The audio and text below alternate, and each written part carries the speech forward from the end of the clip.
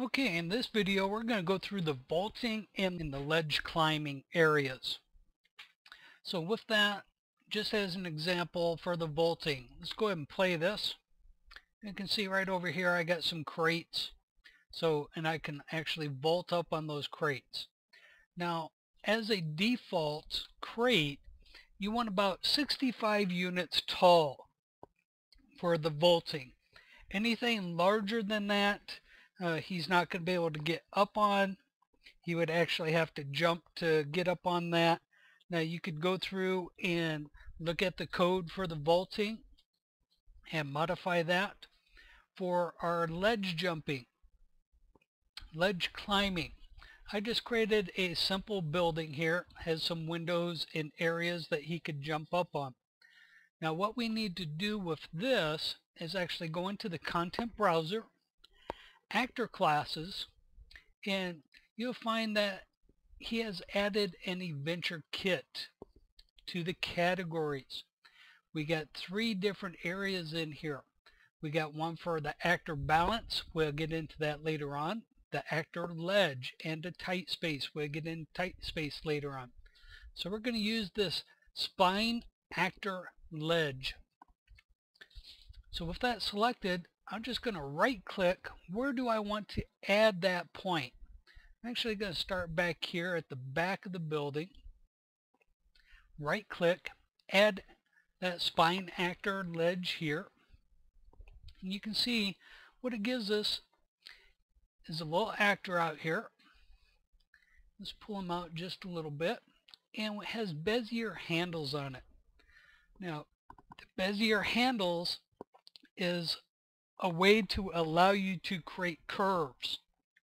Since I don't want any curves on this, a couple of things I could do is I could rotate this 90 degrees. Let's go ahead and hold my Alt key down. I'm going to click on the handle and drag it out so we get that second one. What we also are looking for is this arrow. And I'm just going to bring this right over to this ledge or this edge of the wall. Let's make sure that everything's looking good. Okay, now I want to continue this all the way around my building where I would want him to be able to climb up on.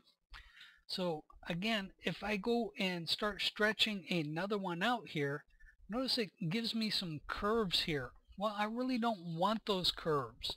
So I'm going to hit F4, go on the properties. Under our spine actor, on the spine actor tangent X, he has it set to 300. Let's just take that down to 0. Let's come to the one previous and let's take that down to 0. And basically what that is doing for us is going through and just straightening out those tangents. Okay, I'm going to pull these guys out so I can see that right there. Let's go ahead and grab this one and let's take him all the way down to the other edge.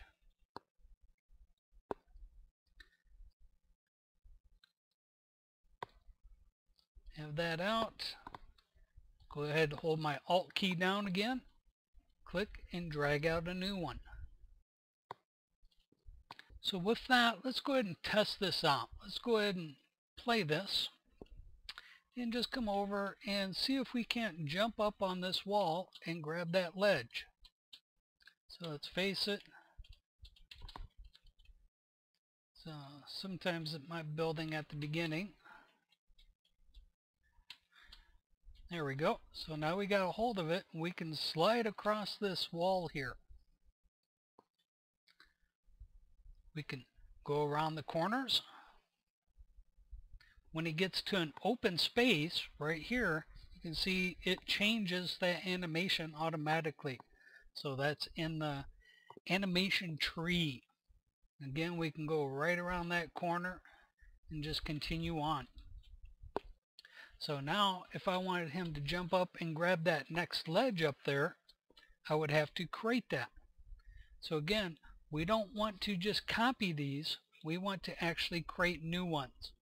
So again, just make sure that in your content browser the actor class, so you have that spine actor ledge selected. And let's create that next one coming right across the top here. So again, just right click, add that. I'm going to F4, I'm going to zero out the X on the spine tangents. Hold my Alt key down, click and drag. Let's go ahead and drag him out to the edge. Hold the Alt key down, click and drag. And let's just make sure that these are tight up against the building. We kind of want to see them.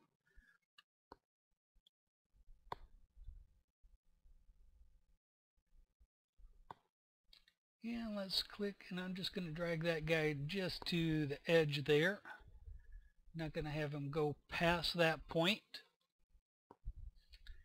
And let's just keep on doing that until we're all the way up to the top. So I'm going to pause my video where we're going through and setting all of these up. Okay, now I've gone through, I've set all of them up. So let's go ahead and test this out again. So just coming through, let's go see if we can jump up, climb on this wall, and let's jump up to the next one all the way up to the top. Once you get to the top, he'll automatically jump up, and then you can also go back down. You can also hang off that ledge. So when you're going through and testing this, just make sure that he can actually jump up to that next ledge, that it's not too far away. He can also reach out, jump off, maybe jump over to another area. So, and that's just using the C key. So when you're jumping, just go ahead and use that C key to either let him down or when you're looking out. So you can see just going through, looking out, or I'm sorry, the D key, depending on which way you're looking here. Jump up, D key, spacebar, jump, and let him go. So with that, that should take care of our vaulting. Remember, the boxes or builder brushes, whatever you're using, anything that is 65 units tall, anywhere really between 55 and 65. If you get 55, it'll look like he's floating up when he's climbing onto it until it settles down. So 65 units is about correct. Now also, when you're going through and doing the jumping, you want your character to move faster or slower. That is totally possible. So we could come in, go into the development, source, adventure kit, classes, and let's look at the pawn. Going all the way down to the bottom in the pawn. All we got to do is look for the ledge climbing speed. So we got the left, the right, and let's see, where's our speed at here. Let's go ahead and find our speed. So there's our character.